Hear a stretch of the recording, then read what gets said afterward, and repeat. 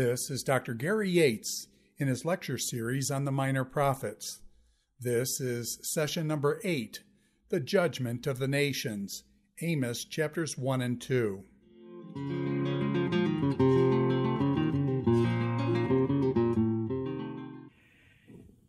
In our study of the book of Amos so far, we've taken a look at the major themes and theology of the book. I want to begin in this lesson working our way a little more systematically through the book.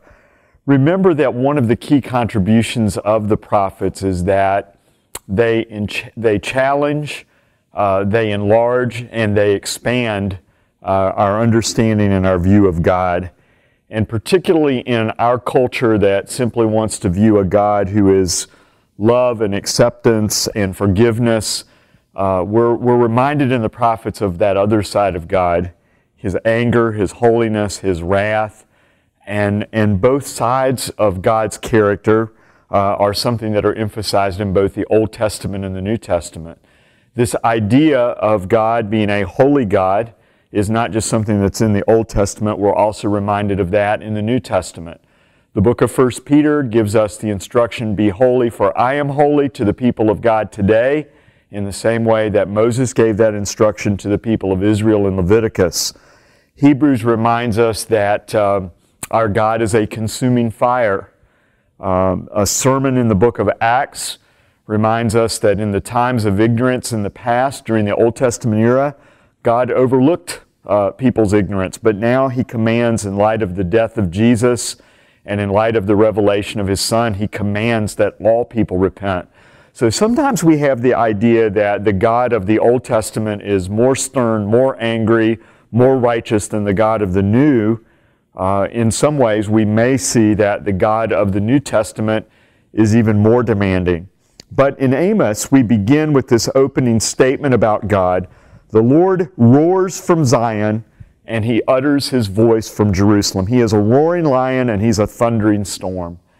That statement and those images of God remind me of a quote from Annie Dillard from several years ago that I would like to read, just reminding us of the power and the awesomeness and the greatness of God. She says this, "Does anyone have the foggiest idea what sort of power we blithely invoke? Or, as I suspect, does no one believe a word of it?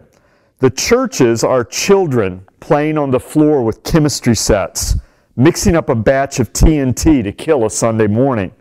It is madness to wear ladies' straw hats and velvet hats to church. We should all be wearing crash helmets. Ushers should issue life preservers and signal flares. They should lash us to our pews. For the sleeping God may awake someday and take offense, or the waking God may draw us out to where we can never return." And I think that's what we have going on in the book of Amos. Amos is reminding the people of Israel that the sleeping God is about to awake. And the God that they have taken for granted really is like a roaring lion in a thundering storm. As we begin to work our way systematically through the book of Amos, one of the struggles and one of the problems that I think modern readers have with the prophets is sometimes trying to find out the order and the structure and the chronology of these books. One writer has commented that the problem that we have with books like Isaiah and Jeremiah and Ezekiel is that they do not read as books in the modern sense of the term. There is not a table of contents at the beginning to orient us. These are not like the books that I read on my Kindle where I have nice, neat little sections. They do not follow a clear chronology. And maybe the closest thing that we can imagine to a prophetic book is imagine a pastor that has ministered or preached sermons for 30 or 40 years at a church, and someone compiling an anthology of those messages, and not always arranging them by chronology or by the periods or time of that pastor's ministry, but simply stitching them together in an odd way. And that's what we often seem to have in the prophets. With Amos, we may have 10 years of ministry, perhaps, that have been summarized in an anthology of 9 chapters. Martin Luther, in a way that only Luther could say this, makes this comment about the prophets. He says, "The prophets have a queer way of talking. Like people who, instead of proceeding in an orderly manner, ramble off from one thing to the next so that you cannot make head or tail of them and what they are getting at. And my students, often on exams, when we're dealing with prophetic books, reflect that sentiment back to me when the exam is over. So how do we structure a prophetic book? How do we order it? How do we recognize the arrangement? That's often a challenge. I think in the book of Amos, we have, however, a fairly clear structure. And I'm going to look at this book in 3 sections. Chapters 1 and 2 are going to deal with God's judgment of the nations. And we have God dealing with 8 different nations, God's judgment of those people. The judgment in that section culminates with God's people. First with Judah, the southern kingdom, and then with Israel, the northern kingdom. That's chapters 1 and 2. In chapters 3 to 6, we have an expanded reflection and explanation on the judgment of Israel. And we have a reminder and an explanation, why is God judging His people? We have a warning of how severe and serious this judgment is going to be. It's going to be an exile. It's going to be a military defeat. Israel is going to be like a remnant that is ripped out of the mouth of a lion. 90% of the people are either going to die or be taken away in exile. And so it expands on the picture of judgment. But while the judgment is coming, and while there's the possibility that and the likelihood that this is what is going to happen, God is still giving the opportunity for the people to repent. And so particularly in chapter 5, there are a number of calls to repent with the positive motivation. This is what God will do for you if you do repent. The judgment can be avoided. But if you do not repent, here's the calamity and the disaster that God is going to bring upon you. So Amos is going to say, seek the Lord and live. Seek good and do what is right. Let justice roll down like a river. And if you will do that, there's the possibility that this awful judgment can be avoided. Finally, in chapters 7 to 9, we have a series of 5 visions. And often God would reveal the future, or God would reveal the message that He had the prophet to communicate to the people in a visual way, where the prophet would actually see a vision, often portrayed in a symbolic way. And the images in that vision would convey the message that the prophet was to then relate to the people. And so we have a series of 5 of those. They're dealing with judgment. They culminate with the vision in chapter 9 that portrays the judgment of Israel as an earthquake that destroys the temple and the sanctuary representing the people of God and the nation of Israel. I think it's a very effective way for the book to end, because remember, Amos 1:2 tells us that Amos ministered in Israel 2 years before the earthquake. The earthquake that God sent on the people was a warning shot of the judgment that was to follow. So the final vision takes this idea of God as a storm, the idea of an earthquake, and it pictures Israel as a sanctuary or as a temple that is collapsing down, and God's judgment is going to come. In the middle of those 5 visions, there's a narrative section. And the narrative section deals with the call of Amos and the response that the people of Israel had to the message of Amos, reflected in the words of the priest Amaziah, who orders Amos to go back to Judah, to stop preaching, to stop speaking against the king's sanctuary. And the fact that Israel rejects this message, the fact that the leadership stood in opposition to what Amos is going to say, ultimately that's why God will bring judgment. The final piece of Amos, chapters 9 verses 11 to 15, is an appendix that offers a message of hope, that after this judgment is over, God is going to restore the people of Israel. It looks beyond just the judgment of the northern kingdom. It talks about the collapse of the house of David. And so Judah is going to experience this judgment as well. But once the judgment has come, there is going to be a restoration where Israel will be securely established in the land.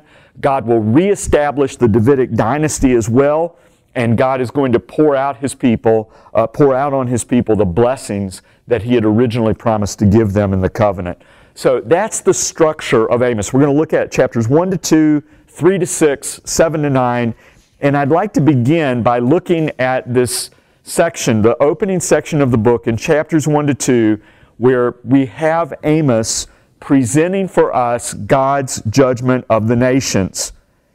What strikes us in these first two chapters is the reminder that God is not just the God of Israel. He is not just the God of Judah. He's not just the God of His chosen people, but He is the sovereign God and Lord over all the nations. And that gives Him the right and the authority to judge those nations. I believe that this is a clear reflection of Israel's monotheistic belief. They do not believe that the other gods of these people have rulership and authority over the nations. Yahweh, the God of Israel, the one true God, ultimately judges all nations, and all peoples are accountable to Him. That's an amazing thing. Israel is this tiny state, the size of, at times, of the state of New Jersey. It occupies that kind of area, and yet these people have the audacious belief and the pretentious idea that their God is the judge over all nations. The gods of Assyria that seem to be so powerful, they're not the ones that the nations answer to. The nations answer to the Lord. And so the gods of Assyria, the gods of the Egyptians, the gods of the Babylonians, those gods are nothing compared to Yahweh, because Yahweh is ultimately the judge. Now, it's also interesting for us to notice the arrangement of the 8 judgment speeches that are found here. And I think the prophet here reflects very skillful use of rhetoric. Aristotle said that the key to good communication and to good speaking involves logos, pathos, and ethos. And the prophets definitely have a powerful ethos. It's the Torah, and it's God's revelation and God's holiness. They definitely have pathos because they speak with passion because of the urgency of their message. But they also use the rhetoric of logos to communicate their message and to make sure that the people clearly heard what they were trying to say. The prophets had the same problem that many of us have as pastors on Sunday morning. The people that we are speaking to have heard it all many, many times before. And we notice sometimes on Sunday morning that they're not always energetic listeners. Well, the prophets had the same problem. The people had been hearing prophetic warnings of judgment, calls to repentance, all the way back to the time of Elijah and Elisha. How do I make these people listen? And so often the prophets gave, I think, significant attention to how do we communicate this message as much as they did to what they were, the essential core of the message. I believe that as pastors, we don't rely on our rhetoric. We don't rely on human words of persuasion, Paul says in Corinthians. But it is important for us to give attention to how we communicate our message. Sometimes as a pastor, I think it helps for me to think about who are 5 people I know that would have a significant issue with the message that I'm trying to present this morning. And if they were sitting out in my audience and they were listening to me, what would I want to say to them to make them think about the message that I'm trying to communicate? Well, Amos, as he speaks here, and as he's trying to get the attention of the people of Israel, he's come up from Judah, he's a stranger in this land. How do I communicate to these people in a way that they will listen to me?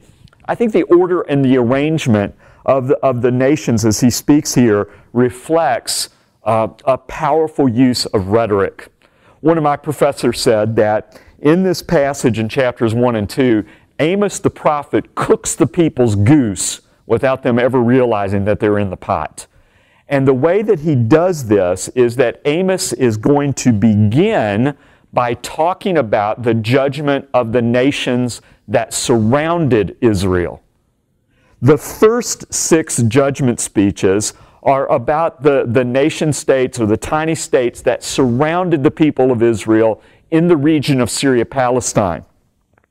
The 7th message that is going to be communicated is the message to the southern kingdom of Judah. And I want you to imagine what the people of Israel, as they're hearing this message, what their response and what their thoughts would have been. As the prophet was talking about a God roaring from Zion and issuing his thunder from Jerusalem to go out and to judge the peoples around them, they would have agreed wholeheartedly with this message. As the prophet was talking about the judgments of the Syrians and of the Philistines and of the people of Tyre and of the Edomites and the Ammonites and the Moabites, they would have applauded his message, because Israel, in many ways, had had a long history of hostilities with many of these people. There had been constant conflict between Israel and Syria, and they had battled back and forth over land and territory. Edom, the descendants of Esau, had been rivals of the people of Israel from before the time that they had entered the Promised Land.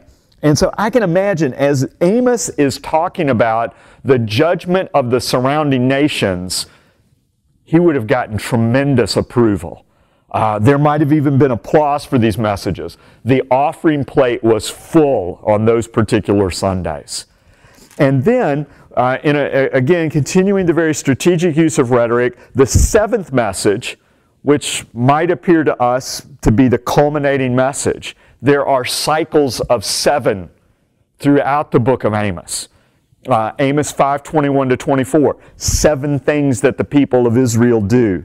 Other places, these lists of 7 different things. The 7th message appears to be the culminating, concluding message. And that message happens to be about the southern kingdom of Judah. Amos is speaking against his own people. We really like this guy. Maybe we should keep him. Maybe he would like to transfer and become an Israelite permanently. So they would have applauded this message. It looks as if this series of judgment speeches is over, but the problem is there is an 8th message. And that 8th message is going to deal with the people of Israel. And all of a sudden, this prophet who has been applauded for speaking about this roaring and thundering God who judges other people, now is going to talk about the sins of Israel. And in a sense, the bomb drops on these people. The punchline of the sermon is made. And we're going to find they're not terribly accepting when the judgment turns to them and when they become the target. I think for church people, when we speak of the sins of the culture around us, we often get a lot of applause. But when we turn to the sins of the church, whether it's our materialism, our greed, the way that we've treated our marriages, when we begin to speak of the sins within the church, a lack of giving, a lack of evangelism, a lack of passion for world missions, our messages are often much less well received. If we talk about the defection and the apostasy of other denominations, people will applaud our messages. But when we begin to speak about the struggles and the issues and the broken relationships in our own congregation, often people become less willing to hear about a holy God and about His judgment and His disapproval. I think of what it was like for the church, the 7 churches in the book of Revelation, as they receive a personal, individual letter from Jesus and how they respond to that. Amos is going to make that message just as personal for the people of Israel as he speaks against them. So the culminating thing in all of this is that, yes, God is the God who judges the nations. All nations are accountable to Him, but Judah and Israel do not get an exemption. They do not get a get-out-of-jail-free card simply because they are God's chosen people. Now, again, let's look at the order and the progression of this. In chapter 1, verse 3, what the prophet is going to do is not just build this up by talking about the judgments of other peoples. He is also going to effectively surround the people of Israel And eventually, all of the people around them have been targeted for judgment, and all that's left is Judah and Israel. Chapter 1, verse 3, for 3 transgressions of Damascus. Damascus is the capital of Syria, the Arameans. That's in the north, to the northeast of Israel. Chapter 1, verse 6, thus says the Lord, for 3 transgressions of Gaza. Gaza, they're the Philistines. That's to the southwest. So we go from northeast to southwest. Chapter 1, verse 9, for 3 transgressions of Tyre. Tyre is this powerful commercial city to the north in the land of the Phoenicians and the Canaanites. So he moves back to the north after being in Gaza. Chapter 1, verse 11, for 3 transgressions of Edom to the southeast, the Edomites. Chapter 1, verse 13, for 3 transgressions of the Ammonites, east but further north of the Edomites. In chapter 2, verse 1, for 3 transgressions of Moab. And as he goes through this, he's basically encircling the people of Israel, and then finally there's Judah, and then there's Israel. All right, now, for the sins of the people, and what's the basis of the judgment? We understand why and how God is going to judge Judah and Israel. They have violated the stipulations of the Mosaic covenant. They have not kept the 10 commandments. They have not kept the 613 prescripts that the Lord has given them. They have not loved the Lord their God with all their heart, mind, and strength. They have not loved their neighbor as themselves. But on what basis does God judge these other nations? He has not given them the Mosaic law. He does not judge them on the basis of the Mosaic law because God didn't reveal that to these people. But what we understand here is that the word that describes the sin of all of these nations, from Damascus at the beginning until Israel at the very end of this cycle, is that the word that is used here is the word transgression, the Hebrew word pesha. And the basic idea of that word is that it refers to a rebellion. And this reflects the idea that God's judgment of the nations is covenantal in the same way that God's judgment of Israel and Judah is covenantal. They have violated their covenant with God in the same way that Israel and Judah, as God's special chosen people, had violated the Mosaic covenant. We see the flavor of this word pesha in its idea of transgression, rebellion, violation of covenant, sometimes at the human realm in the Old Testament. And in 2 Kings chapter 3, verse 5, it is going to say that the king of Moab rebelled, pesha, against the king of Israel. He was a vassal up until this point. The king of Moab rebels against that, wants to assert his independence from Israel, and so he rebels against that. So as we see this word pesha here, one of the key sin terms in the Old Testament, the idea is not just sin in general, but I think there is a specific way in which these nations have violated covenant with God. So the question that we've got to ask is, what is this covenant? What are we talking about? That partly becomes clear when we begin to look at the types of crimes that these nations are specifically indicted for. And I think this is going to work its way through a number of the judgment speeches against foreign nations. This is a common feature of prophetic literature. Okay? It does not mean that the prophets went on road trips and preached messages to these foreign nations. In fact, the only prophet that we know specifically went to another nation to preach against it and to preach to it is Jonah. And that was an odd thing. That was an unusual thing. And that's part of the reason why I think Jonah resisted against it. But preaching prophetic messages, talking about God's judgment of the nations, is a common feature of prophetic literature. In the major prophets, Isaiah 13 to 23, we have a series of oracles against the nations. In Jeremiah, in the Masoretic text, Jeremiah 46 to 51, oracles against the nations. The middle of the book of Ezekiel, chapters 25 to 32, deal with the judgment of the nations. In the minor prophets, in the book of the 12, we have these 2 chapters at the beginning of Amos. We also have 2 books in the book of the 12, the book of Nahum and the book of Obadiah.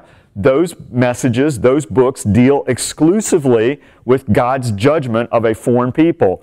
Nahum talks about the judgment of the Ninevites, the Assyrians, and Obadiah is going to talk about the judgment of the Edomites. In the book of Habakkuk, chapter 2, we have a series of woe oracles against Babylon. In the book of Zephaniah, Zephaniah chapter 2, we have a series of judgment speeches against some of the people that are also found here in the book of Amos. So this is a common part of prophetic preaching. But the messages were not aimed at the nations as much as they were targeting the people of Israel. And it was there to remind them of certain specific things. Not to make covenants with these people, not to believe that the gods of these people were superior to the Lord of Israel, to Yahweh, to encourage them in the midst of their oppression and their affliction and their exile and their military defeat, that God was ultimately going to deal with Israel's enemies and fulfill His covenant promises.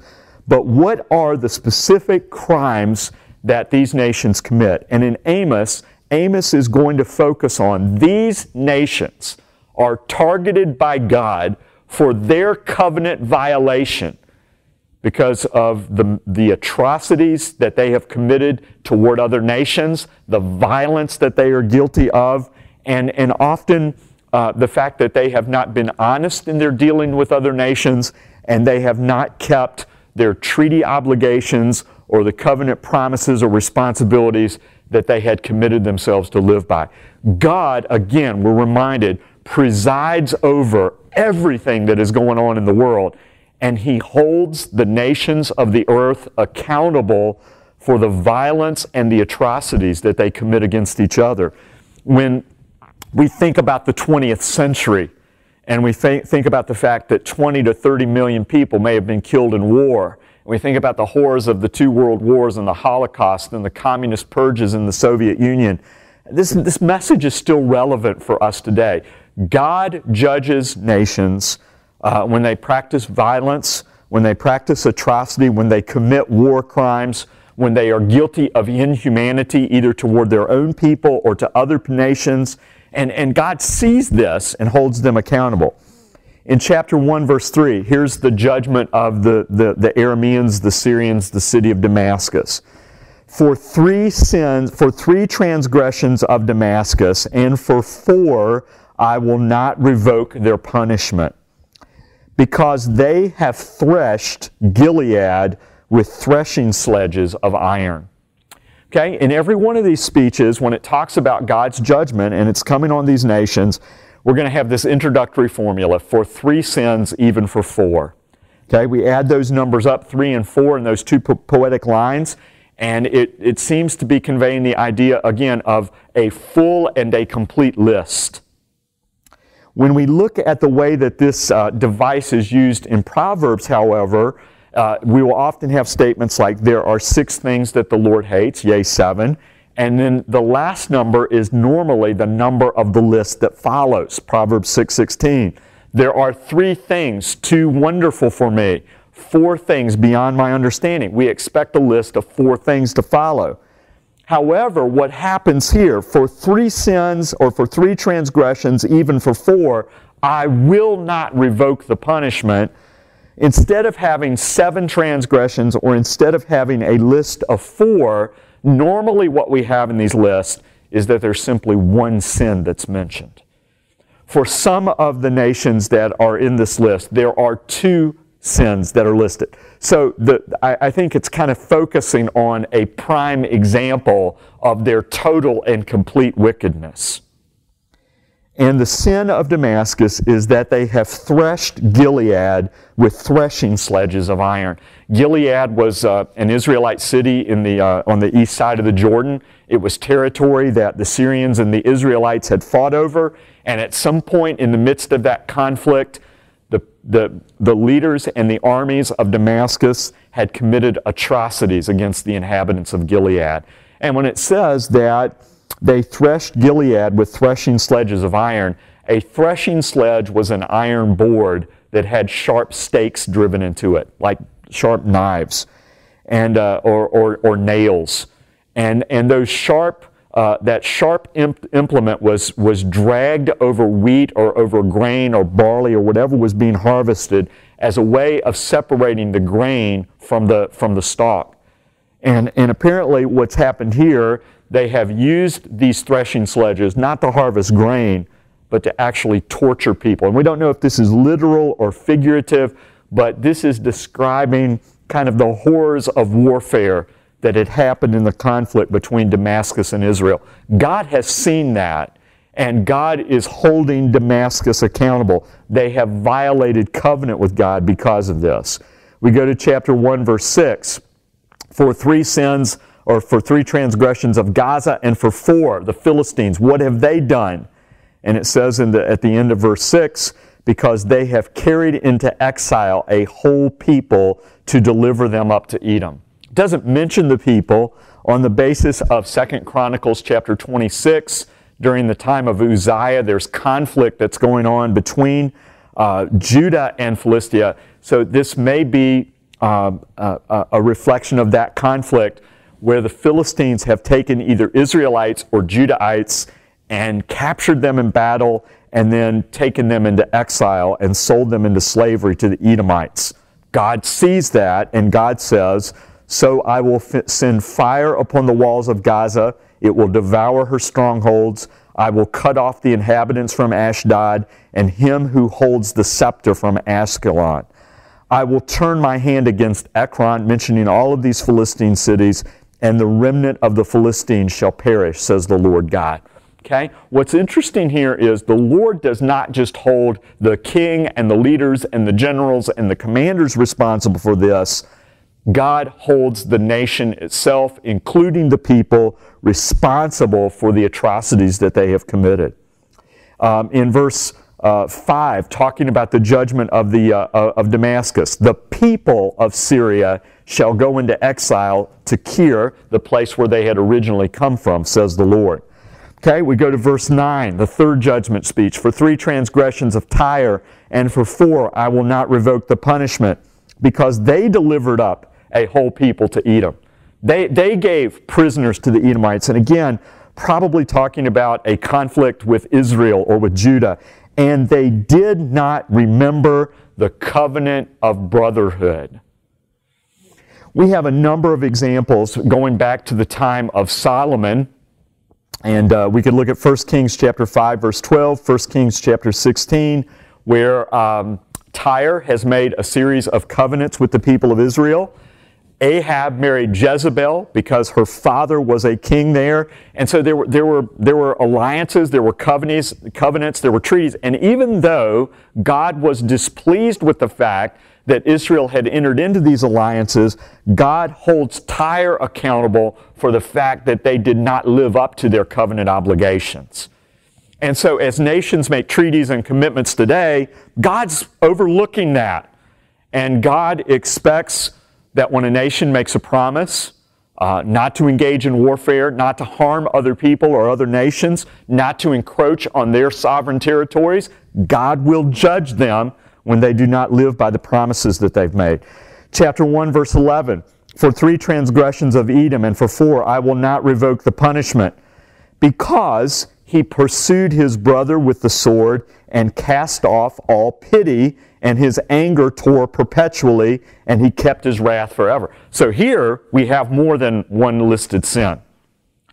And I think the perpetual conflict between Edom and Israel that again has gone on since before the time that Israel even came into the land is reflected here. Edom treated Israel with wrath, with violence. They neglected to focus on the fact that they were brothers with the Israelites.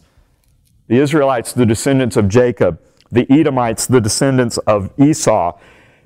And because they had renounced pity, they had been angry, they had kept their wrath, God is going to pour out his wrath on the Edomites. And so again, we have this kind of stereotypical language about judgment. I will send a fire upon Teman, and it shall devour the strongholds of Bozrah. So God sees what the Edomites have done, and He's going to hold them accountable. The Ammonites, mentioned in chapter 1, verse 13, 3 transgressions of the Ammonites, even for 4, I will not revoke the punishment. Listen to what they have done. And this is a horrible description, but I think it's the realities of warfare in the ancient Near East. Because they have ripped open the pregnant women in Gilead. And remember, that's the city that was abused and tortured by Damascus in the opening series of these judgment speeches. They ripped open the pregnant women in Gilead. They killed these non-combatants. Innocent women were slaughtered. Their young children that were in their wombs were destroyed as a result of this. And here's the reason they did it: that they might enlarge their border.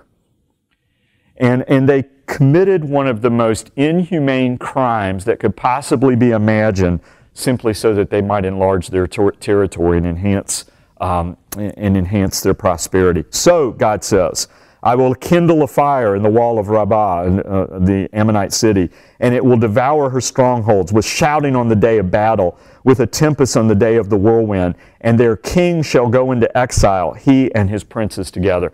So we saw earlier, the people will go into exile. God holds the leaders especially accountable. And it's comforting as I read this to know that in the world that we live in, where there are these terrible atrocities, international terrorism and the things that are going on today, God sees those things, and God ultimately is the judge of all the earth who will make things right. You know, Abraham says, shall not the judge of the earth do what is right, as he's thinking about a situation that was going on in his day. And I think Amos gives the encouragement to know that as God deals with the nations, both in history and eschatologically, God is going to make things right. And God judges nations both within history, and there is also a final judgment at the end of time where God is going to hold all nations, all peoples, all kings, all leaders, all of those who have been in authority, all of those who are responsible for that. God holds them accountable for those kinds of things. Chapter 2, verse 1, before we get to Judah and Israel.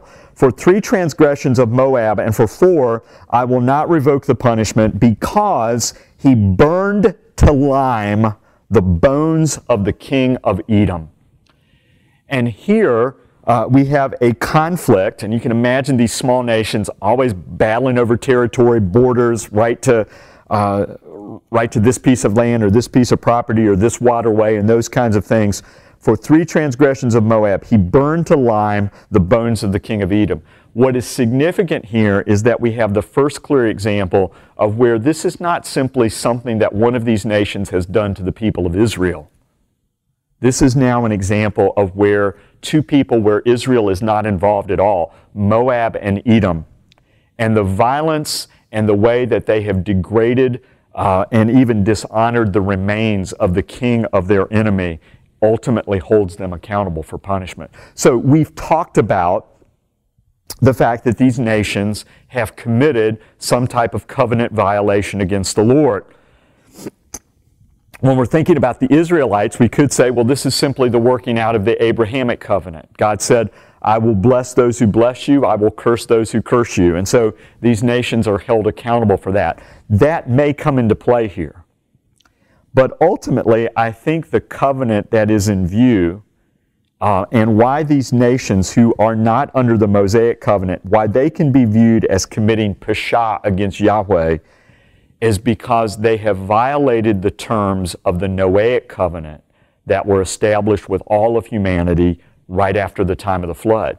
And remember, in that covenant, and the way covenants are set up in the Old Testament, covenants always contain promise from God, but they also contain some type of condition or stipulation. And the promise of the Noahic covenant, God will never again judge the earth by a flood. He's not going to destroy the earth in the way that he did in the days of Noah. And that's important. The earth has to continue for God to carry out his plan of salvation. However, the obligation is that humanity from this point forward, as a way of making sure that the judgment of a flood did not happen again, they were to restrain the violence that had caused that flood in the first place. Human government is established here, and God says to Noah, whoever sheds man's blood, by man shall his blood be shed. And that's an everlasting commitment, that humanity is responsible to restrain violence and bloodshed. The reason for that is that human beings are created in the image of God. And so man is to respect that. By these crimes that they have committed, by the way that the people of Damascus threshed the inhabitants of Gilead with an iron sledge, the way that another group of people sold, and several of these people sold Israelites or other people into slavery, into exile, the way that they had violated the international treaties and covenants that they had made to practice peace, the way that the Ammonites had ripped open the pregnant women of Gilead, the way that the Moabites had burned to lime the bones of the king. They had violated what God set in place in Genesis chapter 9, verses 5 and 6. As a result of that, the judgment of God was going to fall on these nations that surrounded Israel. Okay? And so what we have here is far more than just a history lesson. And we've talked about the relevance of this for people today. This is not just a covenant that applied to the nations in the 8th century that surrounded Israel and Judah in the land of Syria, Palestine. This is a covenant, this is an obligation that is placed on all of humanity. And so God continues to judge nations throughout history on the basis of this covenant. And I think looking at recent history, I believe that God judged Nazi Germany for the atrocities that they committed. I believe that God judged the Soviet Empire because it was a violent, wicked empire. But thinking about our own country, when we have a country that practices abortion and that murders 1 million children every year, ultimately there is a reckoning for that type of violence. And ultimately, God holds all nations accountable. And so God judges nations in history today in the same way that He did in the days of Israel and Judah in the Old Testament. This is not just Old Testament. This is God's abiding commitment with humanity. And in fact, the book of Isaiah, as it talks about the final judgment of God, in a section of the book of Isaiah called the Little Apocalypse, it talks about ultimately God's judgment is going to fall on the entire earth. And I mean, this is going to be a devastating judgment. It's not just going to fall on Damascus or Edom or Moab or one particular nation. It's going to fall on the whole earth. And the earth is going to reel and totter like a drunk man under this judgment. Why is God going to bring this judgment? Isaiah 24 verses 1 to 5 explains this for us. And it says this, verse 5. The earth lies defiled under its inhabitants, for they have transgressed the laws. They have violated the statutes. They have broken the everlasting covenant. Therefore a curse devours the earth, and its inhabitants suffer for their guilt. Therefore the inhabitants of the earth are scorched, and few men are left. Here's a judgment that's going to fall on the earth. Why does it happen? And Isaiah says, the reason this judgment will fall on the earth is that they have violated the everlasting covenant. Well, when we're talking about the everlasting covenant, what are we talking about? We're not talking about the Mosaic law, because that is a covenant that is established specifically with the people of Israel. When it says they have transgressed the laws, we're not talking about the 10 Commandments. We are talking about, I believe, the provisions of the Noahic covenant that have been violated throughout history. Ultimately, the blood meter is going to reach its full measure, and God is going to say, enough. God said to the people of Israel that they were to make sure that they prosecuted and practiced justice in cases of murder and killing, because the blood of the innocent victims as they were living in the land would cry out to God for justice. Imagine that multiplied millions and millions of times over as the blood of all of the innocent, the violence that humans have inflicted on each other. Imagine the responsibility, the guilt, again, in our country, not just the murders and the things that happen there, 1 million abortions a year. There is ultimately, for all forms of violence and bloodshed, an accounting to God. Okay? So how do we know in Isaiah that that's particularly and that's specifically what Isaiah is focusing on? Well, he talks about this as an everlasting covenant. And that, again, would go back to the time of Noah. But in Isaiah 26:21, I think we get a more specific idea of what specific covenant we're talking about here. Isaiah 26:21 says this, "For behold, the Lord is coming out from his place to punish the inhabitants of the earth for their iniquity. And the earth will disclose the blood that is shed on it, and will no more cover its slain." Okay? God knows all of the bloodshed, all of the violence, all of the atrocities that have been committed throughout history, and the earth is going to disclose that, and God is ultimately going to bring his judgment because of that. In the book of the 12, I think Amos is reflecting Noahic covenant theology, that God is going to judge these nations because of the horrible things that they have done and the bloodshed and the atrocities that they have committed. But we see the same thing in the book of Habakkuk. There is going to be a judgment that falls on Babylon, and God is ultimately, after he uses them to carry out his judgment on Israel and on Judah, God is going to judge the Babylonians. Why? Because they were an empire that was built on military domination, violence, aggression, and bloodshed. And Habakkuk says this, "Woe to him who builds a town with blood and founds a city on iniquity. Behold, it is not from the Lord of hosts that people labor merely for fire, and nations weary themselves for nothing." Babylon is an empire that is built on blood. Ultimately, there will be an accounting to God, and that empire will be brought down. Nahum, talking about the judgment of the Assyrians, and we talked in one of our videos dealing with the historical background, how Assyria was known as a particularly violent and aggressive people with impaled victims on sticks and dismembered bodies and beheaded soldiers and torture and all of those kinds of things. When the judgment of God falls on Nineveh in history, here's what it says, chapter 3, verse 1, "Woe to the bloody city, all full of lies and plunder, and no end to its prey." So they have committed bloodshed, they have committed atrocities, and what Nahum portrays is an enemy army that is going to do exactly the same to them, and the punishment will fit the crime because God holds them accountable. So that's the basis of God's judgment of the nations in chapters 1 and 2. When we turn to what Amos is going to say about the judgment of Judah and Israel, we see that the basis of the judgment, there's a different perspective here. All of the people in Amos's audience would have said, we wholeheartedly agree with you with what you say here. These nations deserve the judgment of God. They would have applauded God roaring like a lion and thundering like a storm.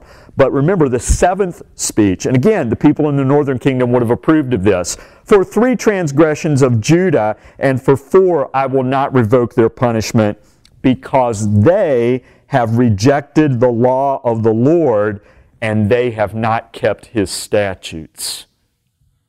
So now the judgment of Judah is based on the fact that they have violated God's commandments to them, and I think the basis of that judgment is their violations of the Mosaic law. "They have not kept his statutes, their lies have led them astray, those after which their fathers have walked, so I will send a fire upon Judah, and it shall devour the strongholds of Jerusalem." Okay, this is great. 7th message, the message is over. But the 8th message that the people would not have liked so much is that God says, now listen to this. "For 3 transgressions of Israel, and for 4, I will not revoke the punishment."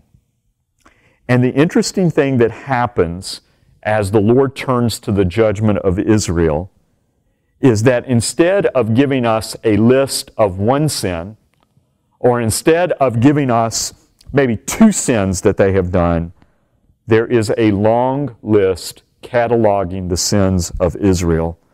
They sell the righteous for silver, the needy for a pair of sandals. They trample on the head of the poor. They turn aside the way of the afflicted. A man and his father go to the same girl. They lay down beside every altar on garments taken in pledge. And in the house of their God they drink the wine of those who have been fined. The longest list of sins is found for Israel. Israel would have thought, as the people of God, we are exempt from this judgment. We're better than those pagans who worship those other gods. God says to Israel through Amos, you are more accountable. To those to whom much is given, much is required. God has given you His law. You have not kept it, and you will ultimately be held accountable. We are reminded in Amos 1-2 that God is a roaring lion. God is a thundering storm. We're going to see that throughout the book of Amos. That judgment will fall on the nations for their violation of the Noahic covenant. God's judgment will fall on Judah and Israel for how they have violated the Mosaic covenant. They have failed to love God with all their hearts. They have failed to love their neighbors as themselves.